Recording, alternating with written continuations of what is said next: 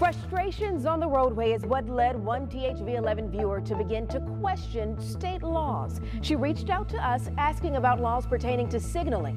Tonight, 11 listens and gets answers.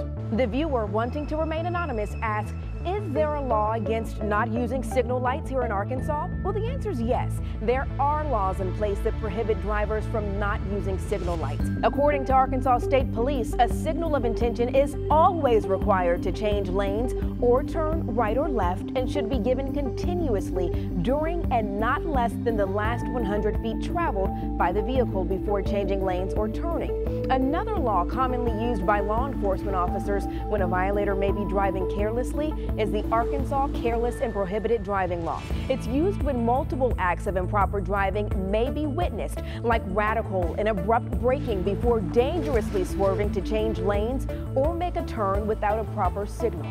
Now, of course, there are people out there who haven't been caught in the act by a police officer yet, but there are many who have. 11 listens learned in 2018, Arkansas State Troopers issued 509 moving violations and warnings for improper turn signals. To date, 2019 citations and warnings total 509. And when it comes to that careless and prohibited driving law, state troopers issued 10,399 citations and warnings in 2018. And already this year, 7,064 have been issued. Now, it's important to note these numbers do not account for citations and warnings issued by officers in your local jurisdictions, like city police officers or county sheriff's deputies.